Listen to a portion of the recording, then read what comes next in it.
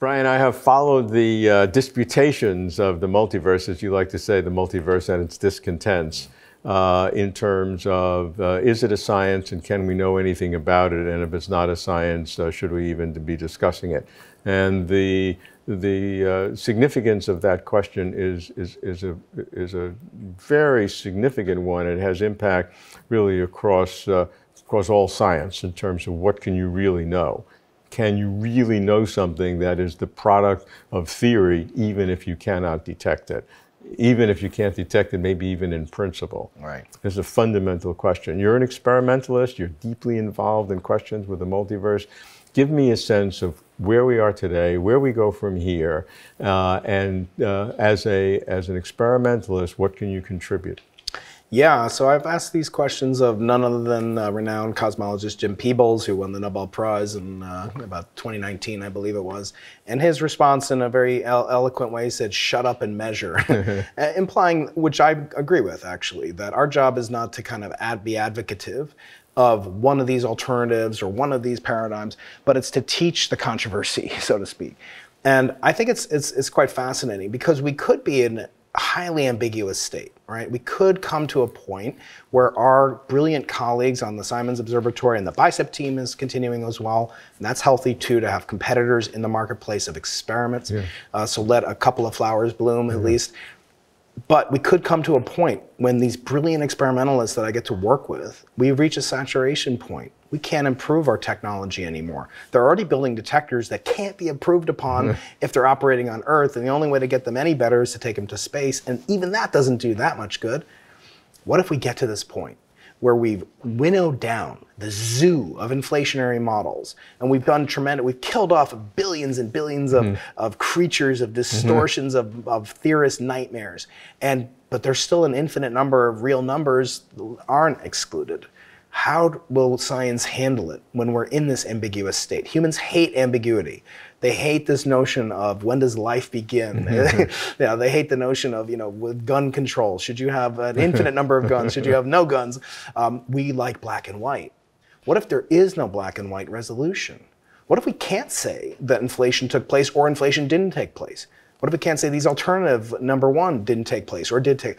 If we're in that state, I don't know what will happen in the philosophy of cosmology. I think, on a practical level, I'll still keep teaching, Everything, by the way, is hinging upon a moment in time that's so incomprehensibly small. It's vastly, slightly more than what's called the Planck time, which is perhaps the smallest interval of time that's even conceivable to discuss. So we're talking about a few hundred Planck times. At that level of understanding lies all of our ignorance. And it may be akin to, well, how will scientists react to the fact, as they do now, that we can't really know what happens inside of an event horizon. We can have theories, but do we understand the implications outside of it? Does that do things to us in terms of our knowledge or our philosophical dispositions? I don't know. Well, here's the question, that it seems uncontroversial that a multiverse is the product of our best theories today, which are the inflation theories. That seems to be a natural consequence of it. Maybe not 100% sure, but some disagree. Most people, I would think, would say that. Other people would say that may or may not be true, but it doesn't matter because we can't measure a multiverse in principle. Now, I'm giving you that as a supposition. Suppose it is the case that we cannot measure a multiverse in principle, or, as you say, we know how to measure it, but we've gotten down to the absolute level of where we can measure, and we don't get a result, which is kind of the same, coming at it from different ways, getting the same fact.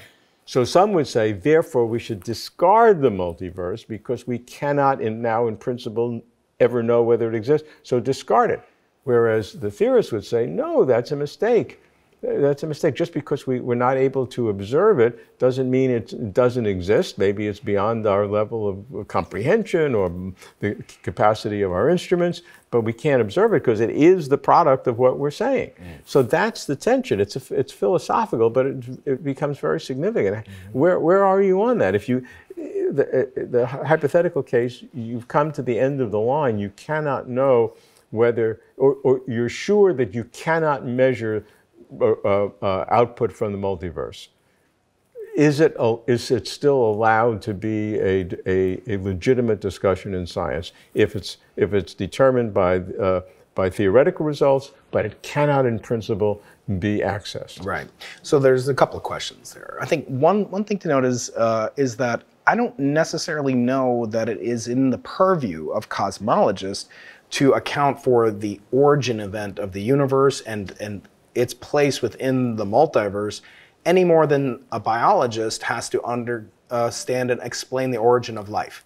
I don't think it would be great. I personally would like to understand it, even if I was a biologist, and I'm not a biologist, and I still want to understand the origin of life. So all the more so, I would like to understand the origin of the universe. However, on a practicing, kind of standpoint, the attribution that there is no way to test the multiverse, I think that's disputed. People do claim that not only is it possible by a preponderance, if you like, of circumstantial evidence. Right. Okay. So, but there are actually claims that there are observable signals in the cosmic microwave background, distinct from the B modes, nothing to do with the B mode polarization that I study with the Simons Observatory, that you would see a certain type of pattern in the microwave sky that would be indicative and only indicative of a multiverse, so-called bubble collision, a collision with another universe. Problem is, and these are eminent cosmologists that predict this, or make models of this. The problem is we don't know when that would happen. That could be the next universe over, as Philip K. Dick would say, it's a great universe, it's just 1 light year over. Okay, so we have to wait 1 year. What if it's 1 billion years? What if it's 1 billion light years away? What if it's 1 trillion light? We have no knowledge of its existence. We have no knowledge of its position within the multiverse, this other universe. But strictly speaking, there are attempts to explain observationally or to detect the multiverse. Leaving those aside, what if we don't? Right. Okay. That's where I get to. Right. So I think, again, I am sometimes dismayed by the kind of ambivalence of my students to these questions, that it doesn't trouble them. And I think maybe they get that from me, and maybe I'm just not that good a teacher, or maybe that's just their disposition. I am fascinated by these ultimate issue type questions of existence, of purpose, of meaning. Is it ultimately meaningless? As Steven Weinberg says, the more it's comprehensible, the more it seems pointless. He, more than some other people, was responsible for predictions of things like dark energy, which have consequences pertinent to the multiverse. So I think the trouble comes in when we start looking for a teleos. We start thinking, is there a purpose to the multiverse? Rather than saying, it's unobservable, just as the event horizon's interior is unobservable. Or quarks. Have you ever seen a quark? I even take it further. Have you ever seen a triangle? No, you've never seen a triangle. You've seen things in a triangular arrangement. But furthermore, the problem that I have, and I don't think that multiverse proponents have been as forthright as their antagonists, is in the concept of why is it that the laws of physics, but perhaps not the laws of logic or the laws of philosophy, why should those not vary from with universe to universe within the multiverse? In other words, we hear often that the constants of nature will vary. Why not modus tollens? Why not modus ponens? Why not the laws of algebra? That deals with abstract objects and what the existence. So then I think all hope is lost. If you couldn't say that mathematics and logic holds, then I think we'd be in philosophical deep water, if we knew for sure the multiverse exists. I think that's a kind of mixing ways of thinking, that just because you have different laws of physics in a multiverse, which is certainly possible, I don't think that leads to the conclusion of different laws of logic. Right.